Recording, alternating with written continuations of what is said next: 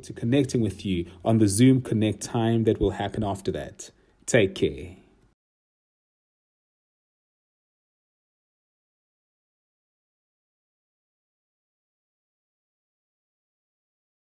We're on our way towards summer. Isn't that good news?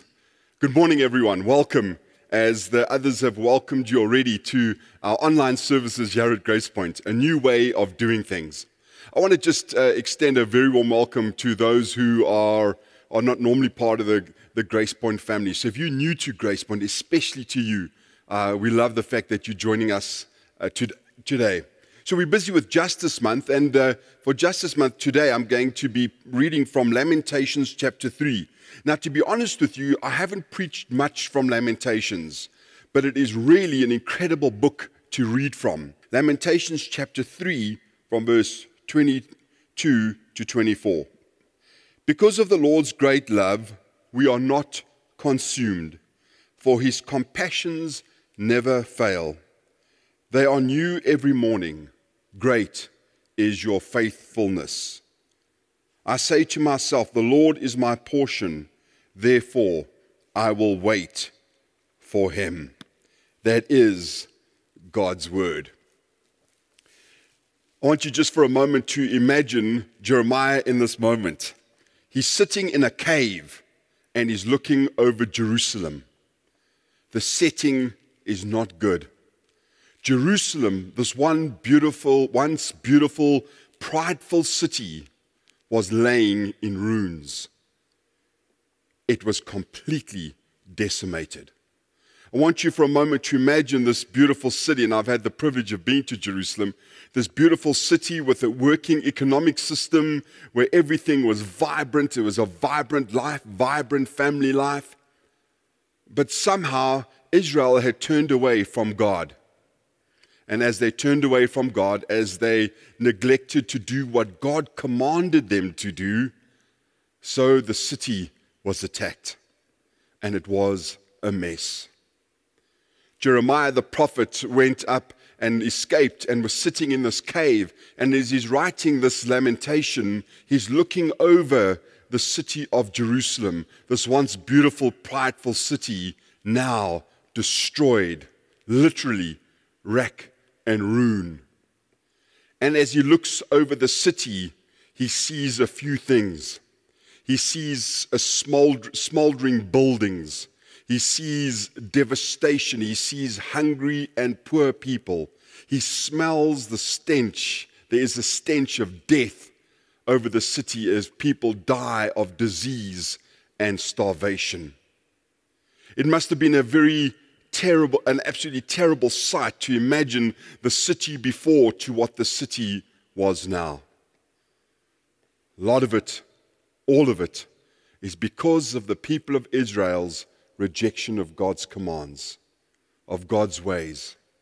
And so ultimately, Jerusalem turned on itself and was devastated. And Jeremiah is sitting in this cave, this prophet, lamenting over what he sees, the mess of a city lying before him.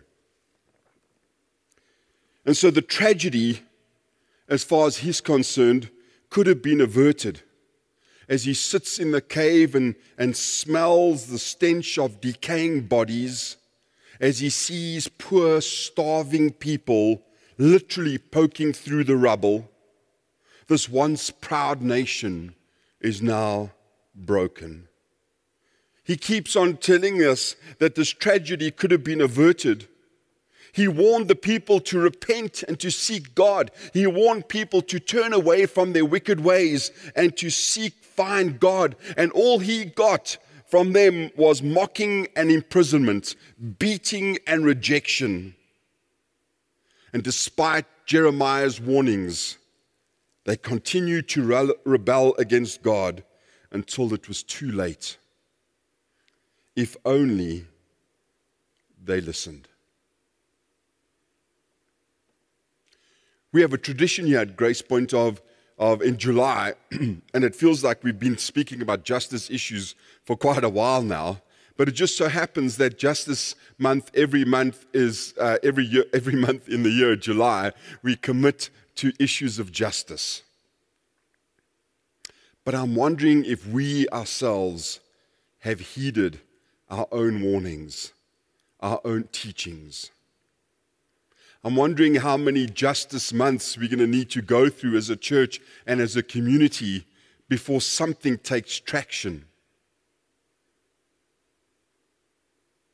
In case you haven't noticed, you and I, like Jeremiah, look upon a city in ruins. Now, in suburbia, it might not look that ruined. In suburbia, things might still look okay. But beyond that, friends, there is death and decay. The smoldering ruins of our community and of our city have to break every Christ follower's heart. And we continuously hear from God. And what stage, I wonder, do we get to a place where we hear God? Now, I don't want to for a moment discount the many people who are doing incredibly good work, handing out parcels, dealing with communities, feeding communities, going into places that they would not normally go in to be able to bring God's love and compassion into communities. But yet we still find ourselves looking at a city of death and destruction. This could have been averted. And so as I sit in the cave here today, there's so many things that I see that I think must be breaking God's heart. And just as Jeremiah looked upon the smoldering ruins of Jerusalem, we look at the smoldering ruins of our own communities. We continue to look at the issues of racism in our own country. And yes, as a church, we have struggled and spoken and debated around issues of racism, of systemic racism, of Black Lives Matter. And even despite our speaking around these issues, we continuously to have a revolt from some people who are saying, no, you don't understand, Gary, all lives matter. We keep on hearing defenses around systemic racism. We keep on hearing people say, but Gary, I wasn't part of apartheid. I was not part of it. I wasn't even born then. But yet we still find ourselves in this place of tragedy where we refuse to own our privilege and to own the advantage that we have. Can I ask you, how's that worked for you? A continuous defense.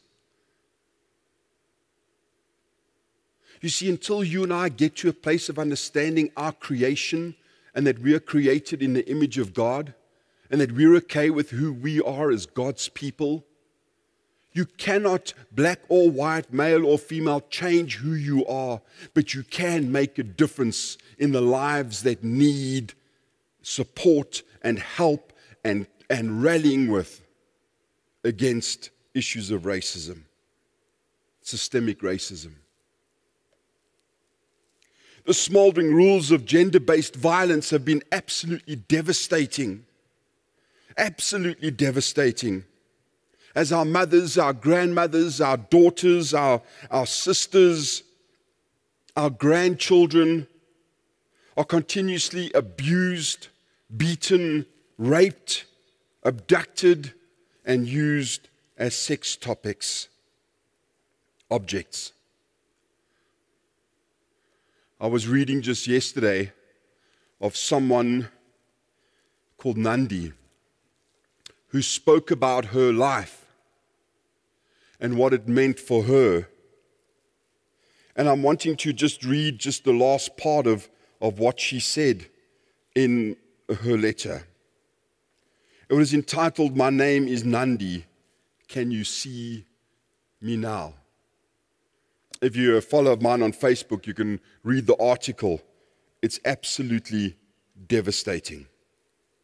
And Nandi explains how she fell pregnant during lockdown. and how her employer told her that it would not be good for her as a pregnant woman to be working in their house. Even although Nandi was told all the time, Nandi, you like family, Nandi, you're part of the family.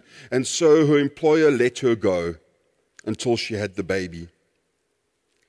She speaks about how she stands in the queue for UIF, her ankles swollen, hungry and tired, and the official just laughs. Your madam hasn't been paying UIF, the official tells her. And so she carries the baby until ultimately she gives birth. She waits for a taxi to get to the maternity clinic and home again. Then she uses her last 16 rand to get there. But then she has to start walking home. The labor pains gripping her body. She walks through the streets like a ghost, holding this tiny human in her. Ultimately, when it becomes too much and the labor pangs become unbearable, she then walks 7 kilometers to the hospital. I turn around and start walking back. It's only 7 kilometers. I can do this one step at a time. Only 7 kilometers, Nandi. Keep going.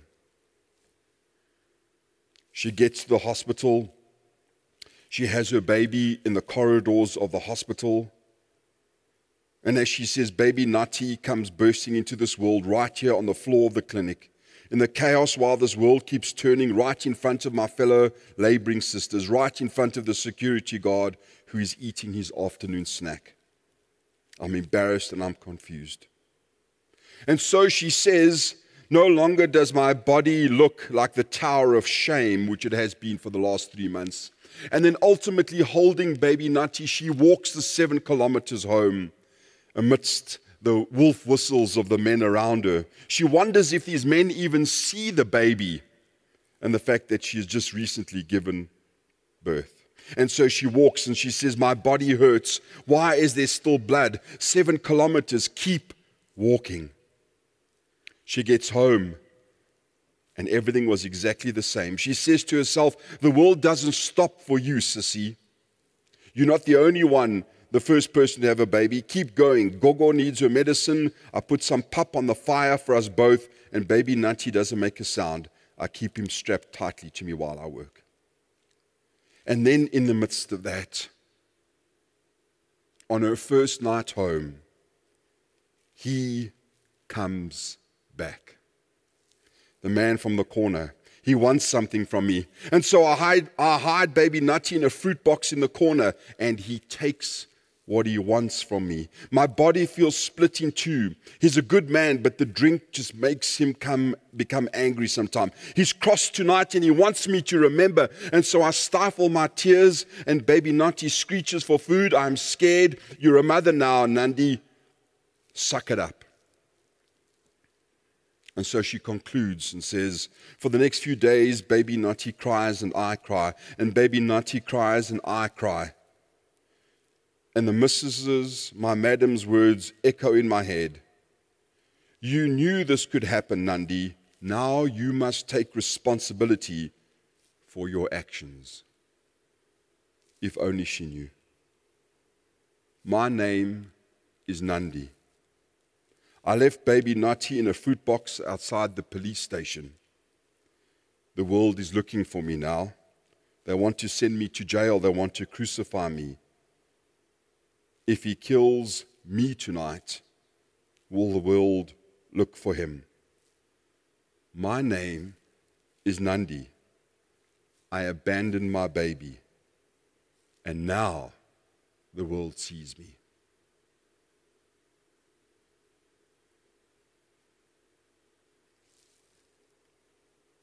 Our community is in ruins. Because you see, Nandi's story is like hundreds, maybe even thousands of other people's stories. Of that, there is no doubt. And the issue is this tragedy could have been avoided. He warned people to repent and seek God, but all they did was mock him and imprison him. And so the city is lying in ruins. And friends, I'm wondering what it is that you and I are going to do to rebuild our community and to rebuild our city. What is it going to take for you and me to take to the streets and say to our government, enough is enough? How much longer will our members of parliament and councillors steal food parcels? How much longer will we allow our SASA to be corrupted by government officials? What is it going to take for us to stand up for people like Nandi and baby Nati, who we don't know where she is right now? When are we going to take to the streets? Because we know where the councillors live. We know where they are stealing food parcels. We know where the money is going. How is it that 21 municipalities in this whole country of ours, of over 200 municipalities, that only 21 can get a clean audit? When is that going to be enough? When is it going to be enough when we're going to allow big corporations to underpay their staff and to treat staff? When are we going to stop the suburban husband and wife from not paying a basic salary for people who work in their homes and to not pay UIF for their staff? When is it going to be enough? When are we going to be able to say, I should be allowed to ask my daughter to please go to the local spaza at 7 o'clock at night to buy Coke for the family, that I can send her or she can volunteer to walk down to the local spaza? And by the way, not even talk about the fact that someone might give a wolf whistle or call out some sexual innuendo or invite her or rape her or abduct her. Because you know why? We live in an abnormal society. Friends, we are sick. And the sickness, by the way, please hear me, and this is Justice Month, the sickness, before you get all excited and mournful and want to lament, the sickness, friends, isn't just seen in the acts of racism, beating, violence, rape, and murder. That is not where the only issue is. The issue is on the other divide, when you and I sit back and do nothing about it.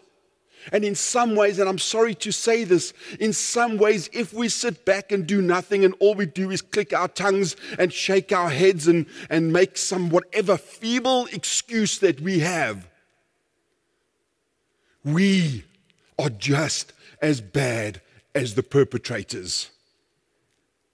Let's own that. I'm the first to say to you today, I am a recovering racist. I know that. I know that I've got issues of prejudice that I have to deal with in my life. And I'm a recovering racist. I'm a recovering abuser. And I have to deal with that.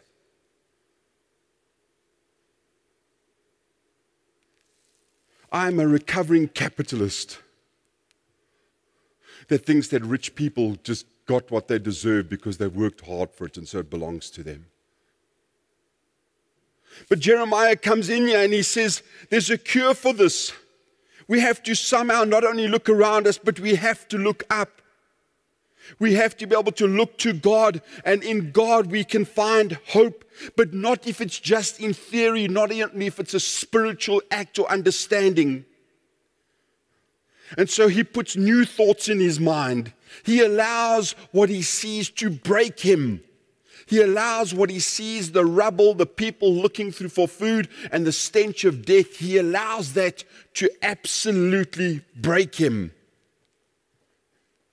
But the key is he stops thinking about himself and he looks to God. He stops thinking it's all about him. And his focal and focus point points to God. He thinks about God. You see, because quite frankly, thinking about yourself is actually quite depressing, to be honest. If you and I are just fixated by thinking about ourselves, let me tell you something, it's bad for you. Physically, emotionally, and spiritually. If you are on the beginning and end of who you are and your life, it's a bad place to be. Thinking about God is always encouraging.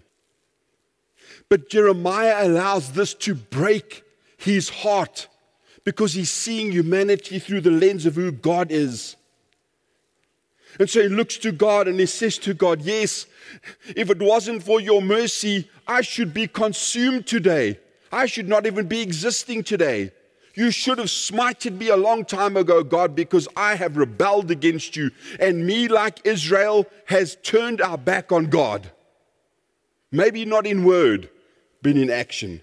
And so he turns his focus and he says, God, yes, because of your mercy, I'm alive today, and today is a gift. And so everything I have comes from you, and it is a gift. I don't deserve what I have, but God, in your loving mercy, you have shown loving kindness to me.